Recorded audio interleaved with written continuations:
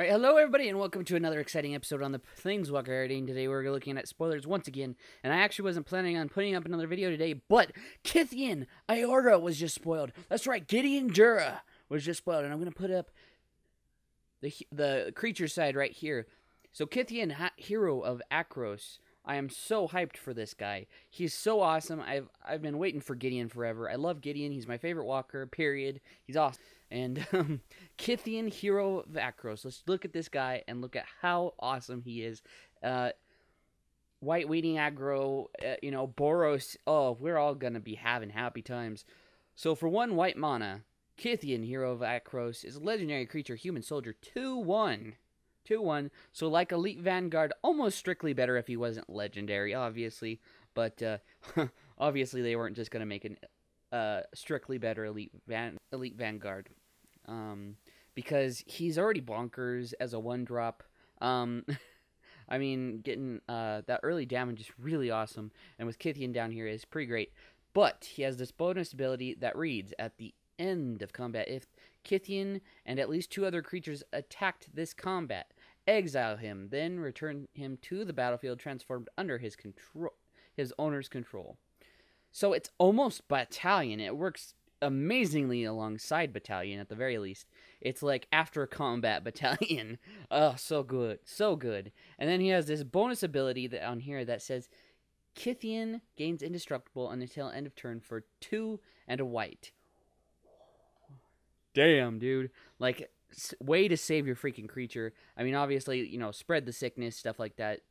Giving your -1/-1. It's going to kill him, but man, it's going to be hard to do that. And it's going to be easy to trigger him.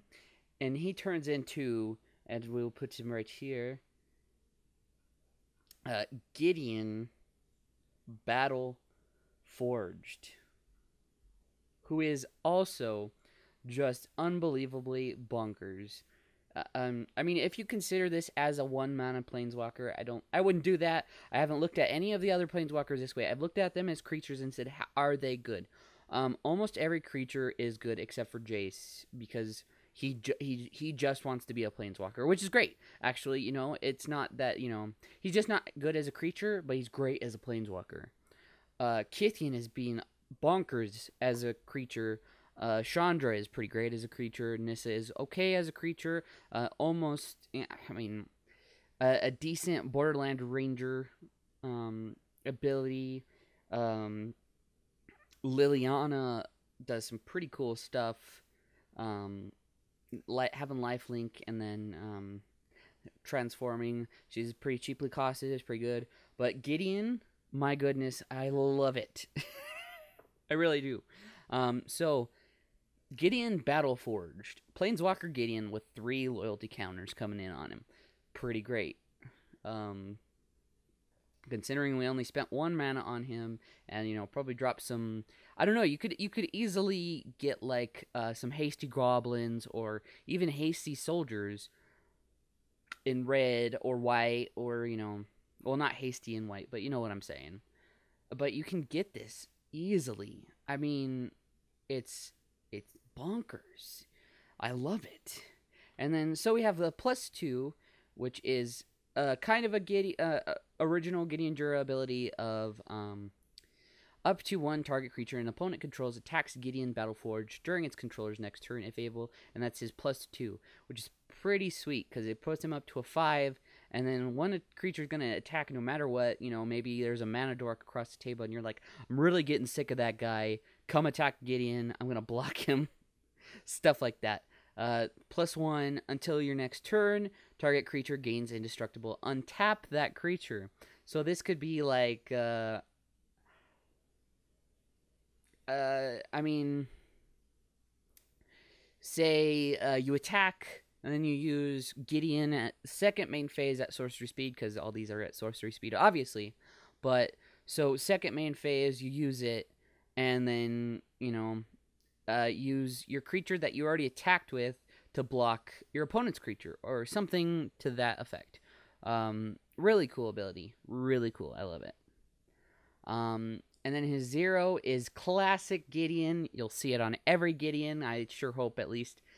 something like it, because this one is until end of turn. Gideon Battleforged becomes a 4/4 human soldier creature with indestructible that's still a planeswalker. Prevent all damage that would be dealt to him this turn. Considering you basically get a 4/4 probably on either turn 3 or turn 4, as that was originally a 1-drop that you didn't really put anything into, that you weren't running anyway. Like, at least if you're running the right deck.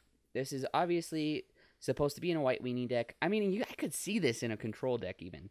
I mean, some of his abilities are kind of control. Just absolutely amazing. It's the Gideon I've always wanted. It's the Gideon that my decks deserve. He is so Boros, even though he's not. I'm happy about this Gideon. Let me know what you think down in the comments below. Obviously, my mana is white, so I want the white Planeswalker, and I want him to be good, and I think he's great. I don't know who's the best yet, though. I mean, we won't see that until Standard is out. So who do you think that the best in Standard is going to be? Or at least the best of the flip walkers?